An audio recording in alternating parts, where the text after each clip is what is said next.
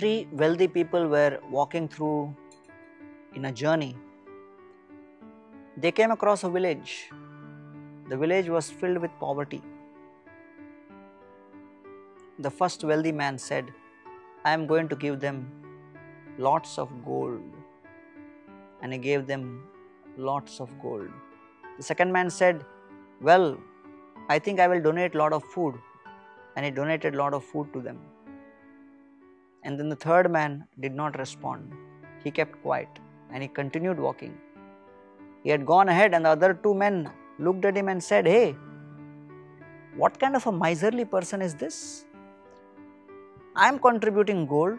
The other man said, I am contributing food. He is not contributing anything. Height of miserliness. They judged him, criticized him, found fault with him. The three men ultimately continued the journey, and when they reached another village, suddenly the third man turned to the other two and said, now I am going to be doing some shopping here, collecting all kinds of implements and taking back to that village.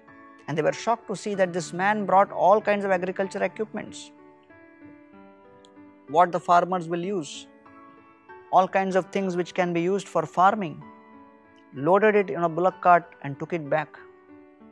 And then he told the other two friends, sir, you gave gold, you gave food, but I want to give them a gift with which they can feed themselves forever in their whole life. And I just want to teach them how they can stand on their own feet. Therefore, generosity does not mean something which is knee-jerk reaction and getting something so that one can get one's desires fulfilled instantly.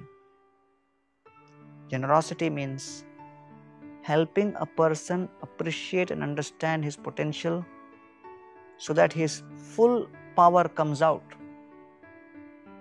And in that state, they are able to actually take care of themselves. And therefore, Chaitanya Charitamrita describes, आपने करे आस्वादने शिखाइला भक्त गणे प्रेम चिंता मणिर प्रभु धनी नाही जाने स्थान स्थान जारे तारे कोइलादान महाप्रभु दाता शिरोमणि.